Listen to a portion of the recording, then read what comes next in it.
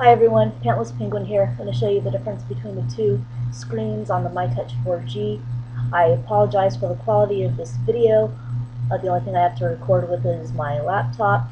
I have a little bit dim in here just to show you the difference between the two screens, alright? So first, this is my new one, the new screen. This is my old one, alright?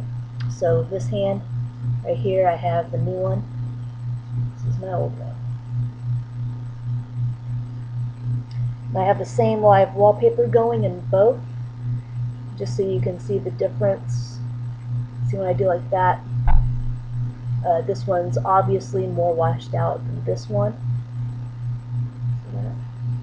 Here you can't really tell much of a difference, but it's still clear that this one is more washed out in color than this one. Again, it becomes obvious when I do this. I'm trying to hold these at the exact same angle so you can see.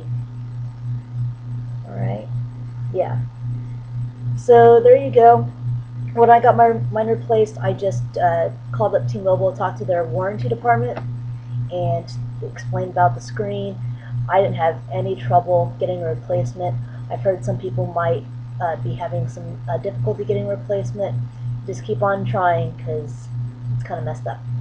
Alright, thanks.